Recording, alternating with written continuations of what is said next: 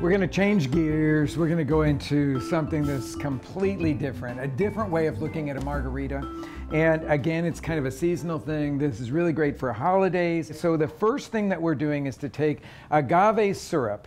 And this is the one that we use. I like this, the blue agave, the organic brand. It's got the best flavor. So what is agave syrup derived from? It's from the agave, the same plant that is used to distill into tequila.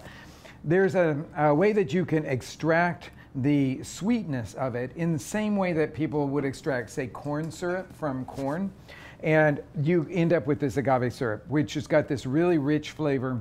And we have heated that up with a little chopped ginger. And we're making a ginger syrup basically here. And I'm going to strain out the ginger from that so that we can use a little bit of it in our drink. I'm going to reinforce the flavor of the ginger in this by muddling a piece of ginger. Actually, I'm going to throw a couple of them because they're small on this end here. Throw a couple of those pieces in, and you can do this if you want to, but I find it really fun.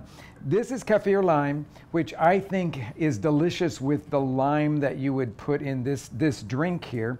So I'm going to actually cut up some pieces of it that I can muddle right in there. What does kaffir refer to?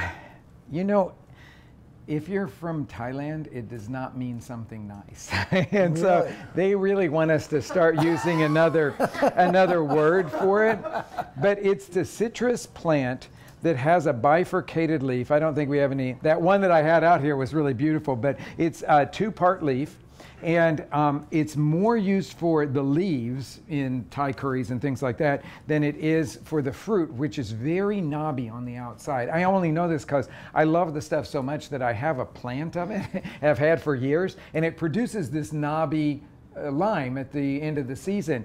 And it has almost no juice in it, but you can use the rind of it, and it's really delicious rind. So I'm going to use this muddler to crush the ginger together with that kaffir lime, just enough to release the seasonings in here. And then we're going to put in a very small amount. It's about 1/4 ounce of this agave syrup there. We're going to go for our Blanco tequila.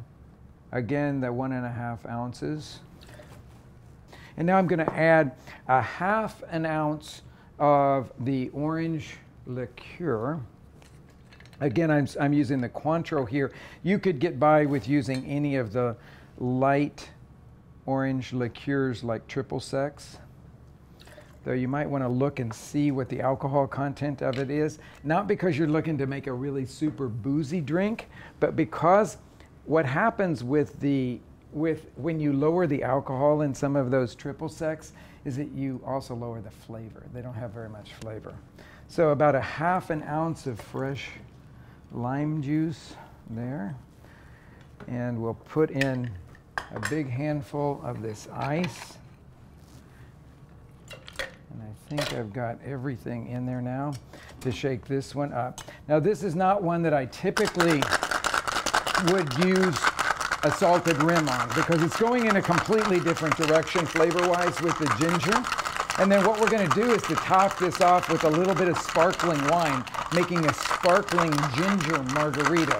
I think everybody would have fun with it, would enjoy it, and that ginger is so beautifully warming.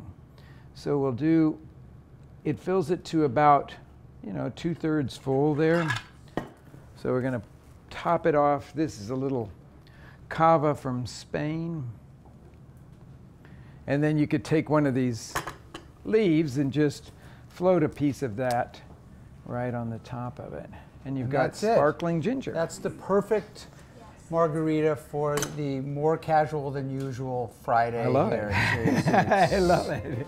This has been loads of fun. So very much. Thank you for stopping by here because it's really, really a treat for us. Absolutely my pleasure. Thank you so much, Ed.